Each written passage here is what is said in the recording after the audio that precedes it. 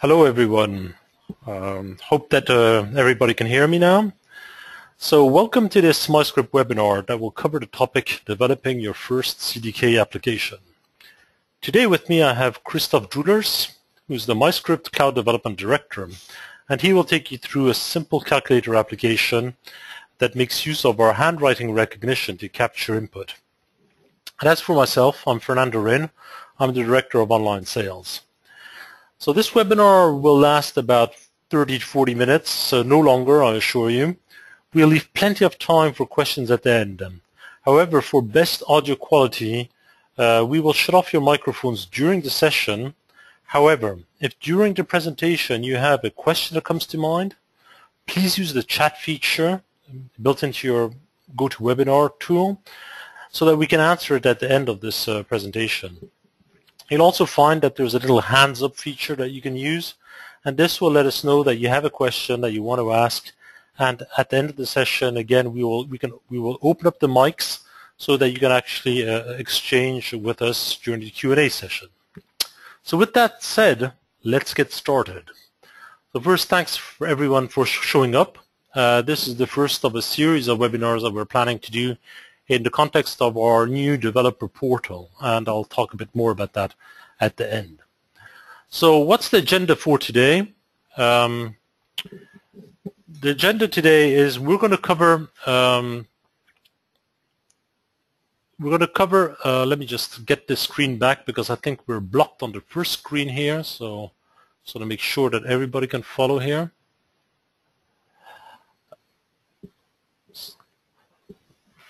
So I think we have a little problem with the sharing here. Here we are. So this should, let me just relaunch this. So here we are, the agenda. So I'm going to talk 2 minutes about MyScript. Then we're going to cover, how our technology is packaged, what are the different offers, because there's still a lot of confusion between what is an SDK or ATK and CDK offering. And that will be a very short intro, and then I'm going to pass over to Christoph, who's going to take you through the simple calculator application that will expose the code and with the demonstration at the end of how the whole application works. And like I said previously, we'll reserve plenty of time at the end for the Q&A session. So a couple of words about the company. MyScript is a company that's been around for some time, as you can see, founded in 1998. The world leader in handwriting recognition, with some pretty prestigious customers from all around the world in different sectors, whether it be IT, automotive, and others. Today we support all the major operating systems, and I've just listed the main ones here. In the context of automotive, we also go down to some very specific on-demand type of operating systems and hardware devices. One of the strengths of MyScript in terms of text recognition is the number of languages supported. We support over 64 languages today in some total script and full language context modes. We have over 200 valued partners all around the world, and we estimate as of today over 160 million users all around the world that have access to our technology, because again we are embedded on some of the major OEM platforms. So let's talk a bit about the technology itself. How do you integrate MyScript into your applications? Well, what I've done here is I've represented the different offerings, and we're going to start by the SDK. And on the horizontal axis, what you have is an integration development effort. So at the very lowest level, we have our SDK. If a little bit above, with a little less integration development effort, we have our cloud offer, which is a subset of the SDK. And that's what we're going to focus on this session today. We're going to take you through a cloud example. Higher up, we have what we call the application toolkit. Toolkit is built with a panel which has the UI, widgets, and components. These are different subsets built into the toolkit.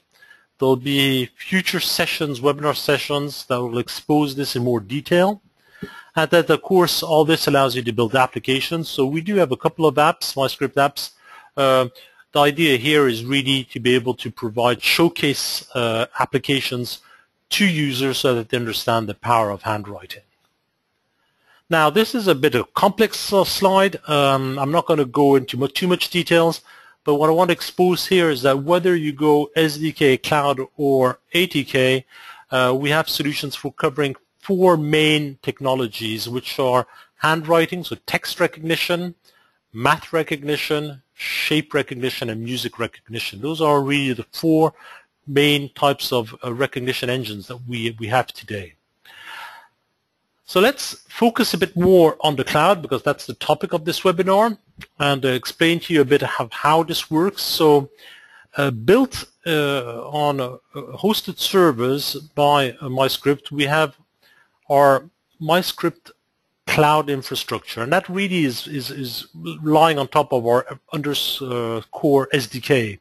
So in fact, when you're doing a cloud call, you're interacting with our SDK. So what do you send us? You send us what we call digital ink.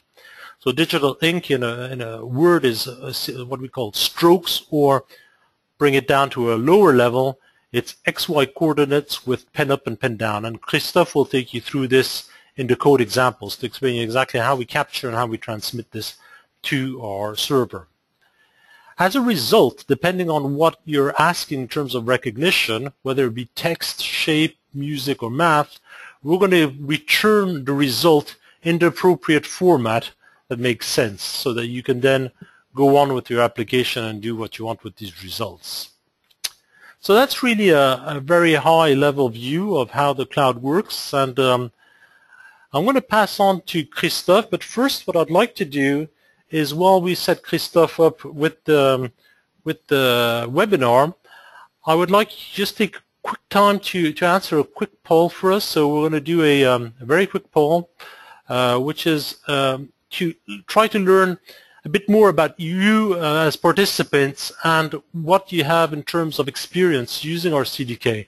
So I'll give you a couple of minutes just to answer this, and then I'm going to hand over to Christophe, who's going to carry on with this presentation.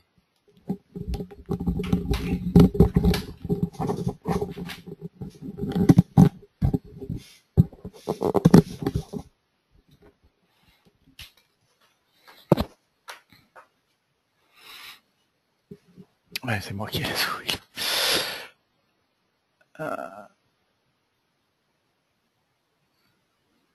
Okay. Can you hear me? Yep. Okay. Good morning, good afternoon, good evening, good night to all, depending on the zone you are living in. I'm Christophe Dollers, and we'll dive into some code right now, so we can have a better view of how you use the MyScript technology. So we go into our slide presentation back here. Okay. And what we plan to do here is a quick and dirty calculator like the one you see on the screen. Basically, we won't use the math SDK that Fernando spoke about. We're using only text today to make it short and quick. But if you are interested into math usage, maybe you could send us a quick mail. You see later an address you can send a mail to. But we have many webinars planned this year, so don't hesitate to let us know what you want to have and learn about. So this calculator is made of several parts. The ink canvas, HTML canvas, we use to write on. We have a result zone where we'll see the result appearing, and a small animated GIF icon showing the process underway. So that's the playground. Let's see what we can do. But before, let me mention that we're using today the MyScript Cloud, so using the server we have online today, but you could do the exact same application using an offline SDK or some widgets we are providing also. So the process will be, first create a canvas so we can have a drawing area, store the strokes we are drawing on that canvas. Then we can collect all the strokes, send the strokes to the server. We use a JSON format for that, and the data we send to the server are made of strokes, obviously, the language, because we need to determine at the server level which language we are using, and the API key. The app key or the API key is a personal key we provide you with, so you can access the server, get the data, have the scoreboard, everything you need to handle your cloud account. Whenever you send a request to the server, what you get in return is a result. That result may depend on the content you send. At the text level, you can have characters, words, text, the full text, but also can be different if you use math, for example. You have a LaTeX answer or a MathML, or for the others, you can have the complete object tree, so you can parse it and do whatever you want with the results sent back from the server. Okay, HTML is the first part. Probably obvious to most of you. We create a canvas, set the size of the canvas. We create two parts, the loading icon and the result zone as a paragraph tag.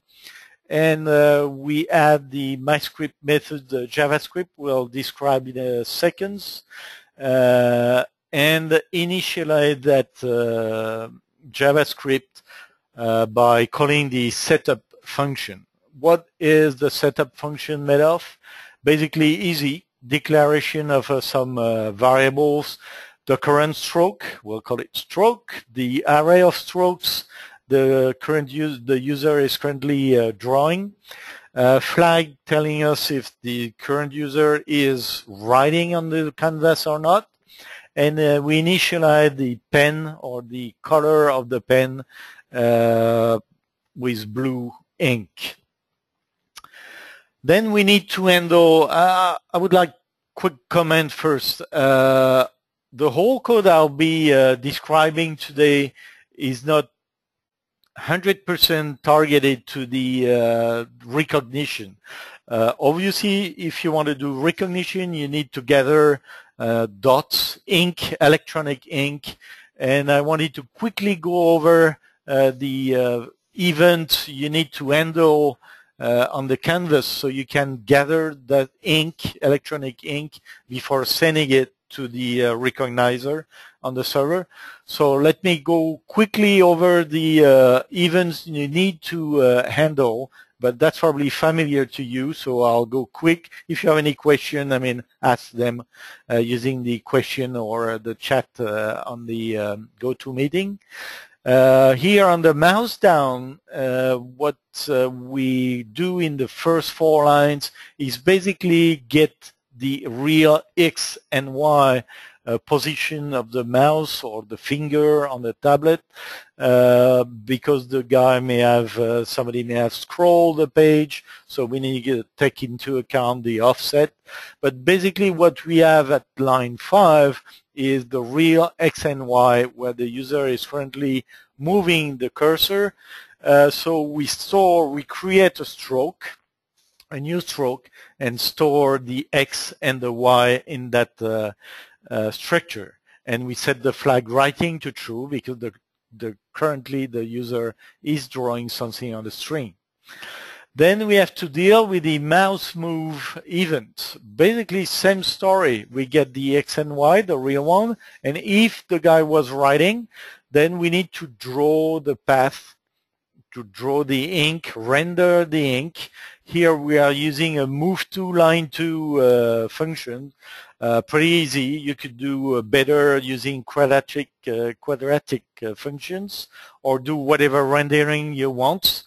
But basically, beside the rendering, what we do in the last 2 lines is pushing the new X and Y coordinate into the stroke structure.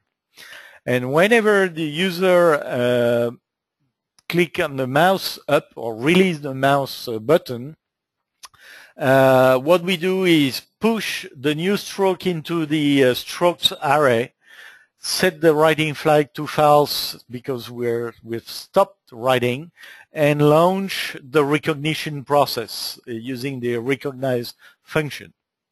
And here is the real part of recognition we do when calling the server. We need two things to call the server. First one is what I call the API key, which is a specific API key we provide you with, and the URL you need to call to do the recognition. There is a specific URL for specific kind of SDK, meaning if you want to do math, there is one URL. If you want to do text, there is a different URL. Beside that, we need to create the structure of the data we'll send to the server. We need to set the language. Here we're using English US, and add the strokes we had in that array earlier. We create the data structure so we can send that data to the server, just adding the API key. And then we do the post call to the server. That's the only real HTTP call we do to the server to get the results done. So basically it's pretty easy. You create the structure, you send the stroke, give the API key, and post the request. As a result, we'll get a JSON result here. And the result we get back from the server is what you see on the screen here. That's the structure we receive from the server when the recognition has happened. You've got an instance ID with these, which is a unique ID for each recognition request. And then you have a structure describing the result. It's a text result, so you have segments of text. Here we have one segment. We have only one candidate because we ask no more than one candidate. Then the server is giving back the best candidate he has. And each candidate is made of a label. Here the label, the text basically returned from the server is 3 plus 5. And two scores. One is called normalized score, and the other one is called resemblance score. Let's start with the resemblance score. It's probably easier to explain. Resemblance score is how good my 3, my plus, and my 5 were to be recognized as 3 plus 5. I was pretty good because all the scores ranges from 0 to 1. So if you have 0, I mean, it's pretty bad, badly written, I should say. If it's 1, it's perfect, like you learned at school. The normalized score is if you have several candidates, it's how close this candidate is to the real answer regarding the other candidates we could have asked for. Currently we have only one candidate, so basically the normalized score is at full, at the high level set to 1. So now we have that structure in mind, we can use the content of that structure and dig into it, get the string. Remember, the structure was the result, text segment result, candidate number 0. And so in the string here, we have the content, the result coming from the server. We try to evaluate that string using the eval JavaScript function. That's the way I create a calculator, pretty easy. And if ever we got a good answer from the eval function, we show the result in green. If the eval function returns an error, we show the result in orange, meaning the recognition happens pretty well, but the answer is not understandable as an equation or as a mathematical function that eval function can evaluate. So that's the case when we set orange color. And whenever we have a result, we show that in the result zone using the jQuery. I forgot to mention that we're using the jQuery library here to make it short. If ever we have an error during the connection to the server may be busy. That happens normally never, but you could have sent a bad content or a bad API key, for example. Well, you get a red message coming back from the server that we show in the result zone. And that closes what the whole code, 100% of the code you need to do to use handwriting recognition and make a quick and dirty calculator. So I make that available on the URL. You have the URL here. You can even access it yourself. So if I click here and I switch to the application here, give me 5 seconds so I can switch. Where is it? Okay, let's try. Go to webinar. On here, so I can switch. Sorry, it should be ready. Okay, let's try. Okay, you should have it in a second. Yeah. So here, the results of the application. You can see the canvas zone, you can see the result zone, and I can write immediately on the zone here. I can write 1, for example. So the stroke has been recorded into the strokes array. The strokes array, because of the pen up, the strokes array has been sent to the server, and the server sent back the result, and the result is evaluated by the eval function on JavaScript. So I got a green result saying 1 equals 1, which is pretty obvious. Let's add some stroke here, like I want to say plus something. And that may sound strange to you. Why the recognizer sent it back IT? Just because there is no context around those strokes. It doesn't know what we are writing. It could be an I and a T next to each other. And that's why we've got an orange or almost orange result. If I add some more strokes, the recognizer now can interpret and have more context to interpret what I wrote, and the T becomes a plus because 1 plus 2 has more meaning than 1T2. I could have more strokes. Again, you can access that URL and do some tests yourself, and again, do whatever you want. So basically here, what you saw using that small calculator is 1 call to the server and you get a full result. You've got only 1 candidate because we ask only for 1 candidate, but we could ask for more candidates, show all the candidates, and that's part of another webinar we have, and you could participate later on. Let's go back on the slides here, and what you saw is a very simple application, but there are many different usage you can do on using text, using shapes, using music, and you are the specialist on those different domains. So, I mean, we are heavily waiting for your ideas coming in, and if you want to try the MyScript technology, would invite you to join the developer community we have on dev.myscript.com. You will see more details about our technology. You can register. You can have a full free access to our technologies.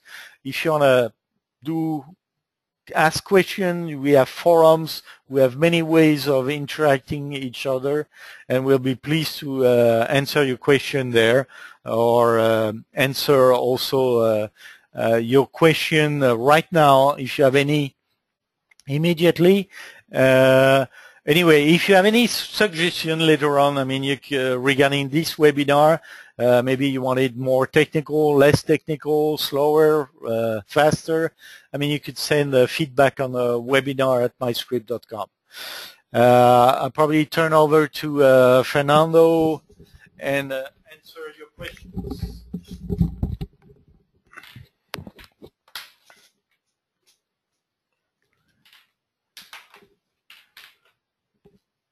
So let me just get this back up. So I already have one question here. So any plans to create sample iOS code to work with CDK for text recognition? So maybe Chris, so let me just open up the mics here. Maybe it'll be because be easier for you than having to type, or so I'm going to try to open up the mics for all the participants. If I get background noise, of course, it mightn't be possible. And I'm going to pass over, open up Christophe also, because Christophe will be the one answering this for me. So you're on. So can you hear me? Yep, I can hear you. Okay, perfect. So the first question. Sorry, go. Okay, so the first question I have is, are there any plans to create sample iOS code to work with CDK for text recognition? There are some sample code available on the dev portal, but basically what you do when you work on iOS is using an HTTP stack, so you could send a request. So basically it's same approach that the JavaScript version, except that you use the iOS HTTP stack. But we do provide sample code on the developer portal. Yes, I plan to use iOS.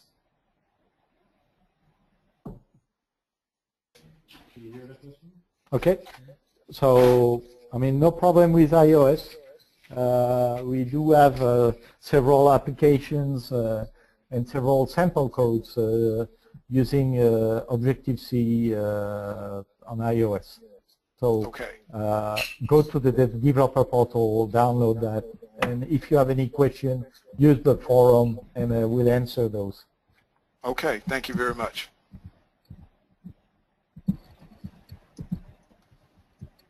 So I've opened up the mics for everybody, as you could hear one of the participants talk. So if you have any questions, either you can use the chat if you feel more comfortable, or just fire away.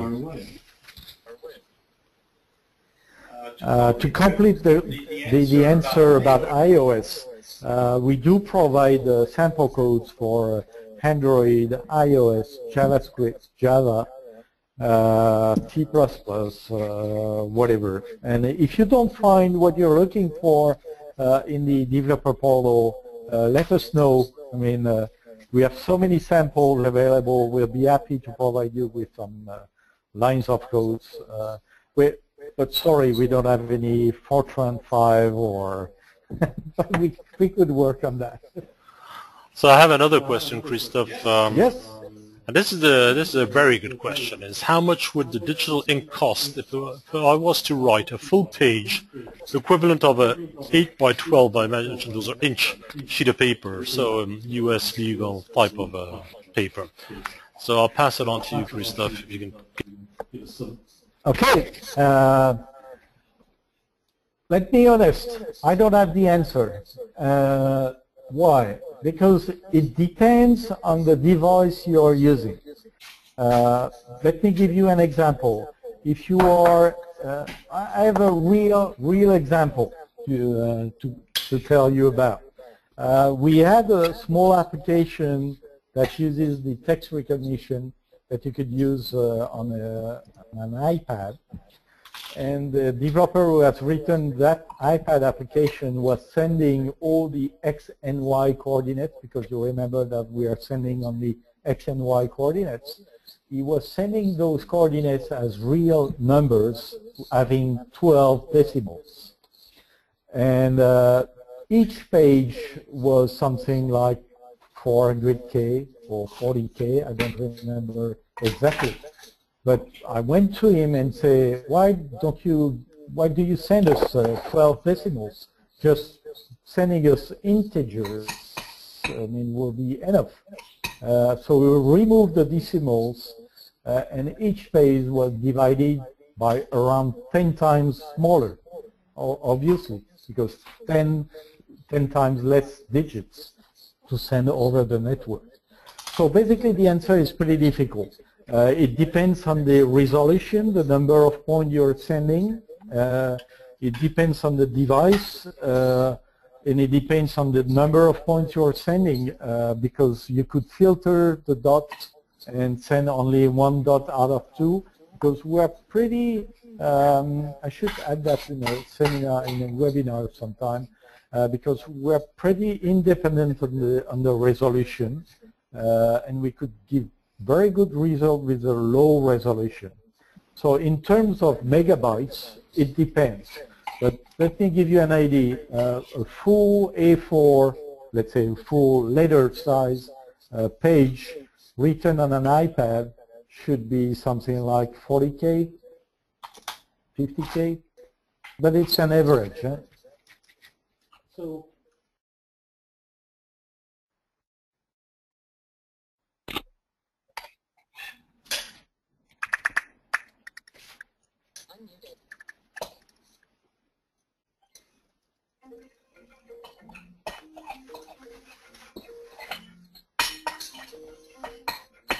I have not an exact numbers. It depends. So let me just complement Christophe's answer here. And sorry if there's some echo, but I'm trying to remove it from. But it's a lot of people connected right now. The price of the way we price the CDK is indeed volume based. So it depends on the volume of digital ink that is sent to the server. And you do have the prices of those cartridges if you go to the developer portal, the dev.myscript.com. Now, what's the best way? What's my recommendation to figure out, how much are you going to end up paying?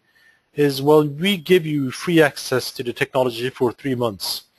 So under a week, you can have a simple application running on the sample device you're planning to use.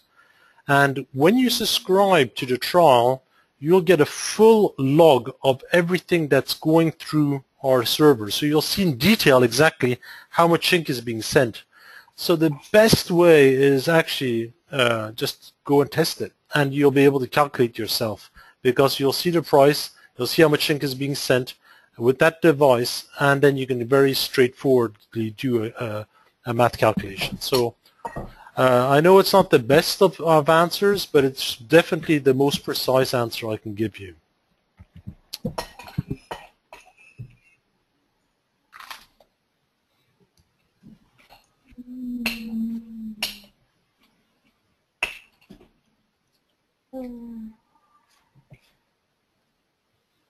Any other questions? I hear some people having dinner in the background, so bon appétit.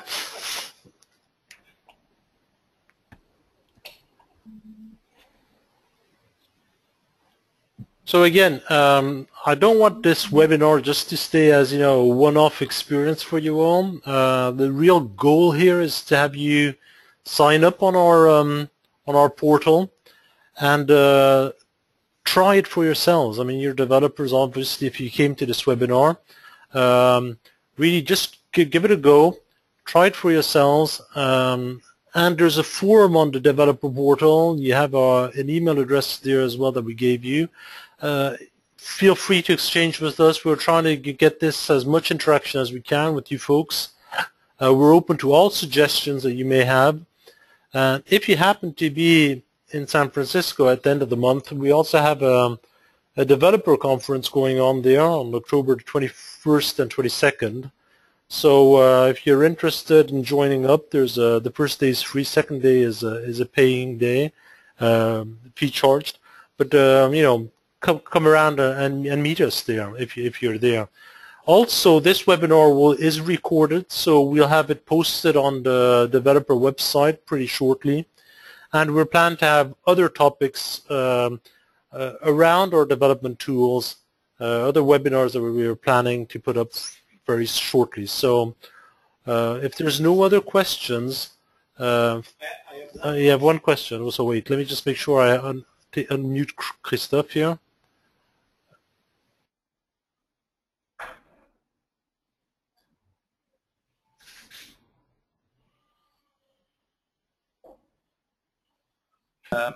We've been through the text recording, but are you interested in text, math, shape?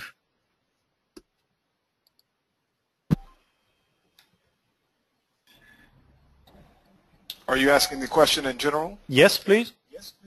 Oh, yeah, I'm interested in math, shape, and text primarily. And you want to mix them? Yes. I'm a physics instructor, and so I use shapes, math, and text to, teach physics. And so... Okay, that's interesting.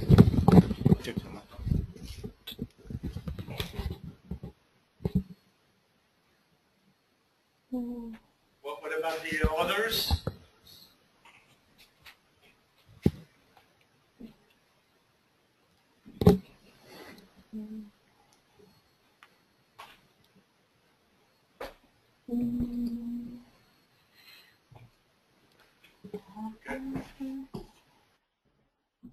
Okay.